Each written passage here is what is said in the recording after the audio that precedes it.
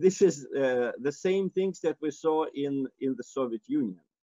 When Alexander Solzhenitsyn started campaigning for basically telling the whole truth, recognizing Stalin's repressions and their full scope, suddenly his colleagues, the writers, expelled him from their union.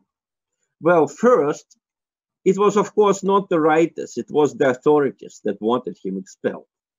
And those same writers who greeted his first work when Solzhenitsyn was acting with permission from above, those same writers threw him out of the writers' union, right?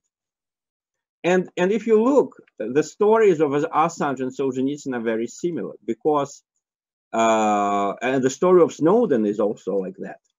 Because what happened was that their opponents do not dispute the truth of what all three men reported.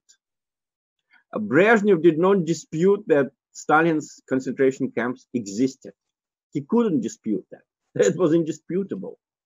But he accused Solzhenitsyn of not coming to the government, not coming to the KGB with his doubts, with his problems. He was sending a message like, we would help you if only you came to us. Well, we had the same story repeating itself with Assange and with Snowden. That may remind you how the American press wrote about Snowden. I'm quoting one of the articles. Why didn't he go the congressional way? Why didn't he go to his CIA superiors? They would understand. They would help. Well, in what way they would help?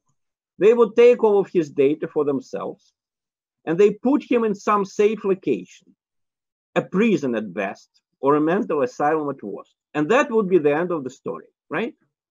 That's why Snowden went to the press. That's why he had to leave the United States. That's why he ended up in Russia. The same story with Assange. If he went the congressional way, if he went to the British government, if he went to Australian government, we know what the reaction would be. They would take all of his data and try to isolate him.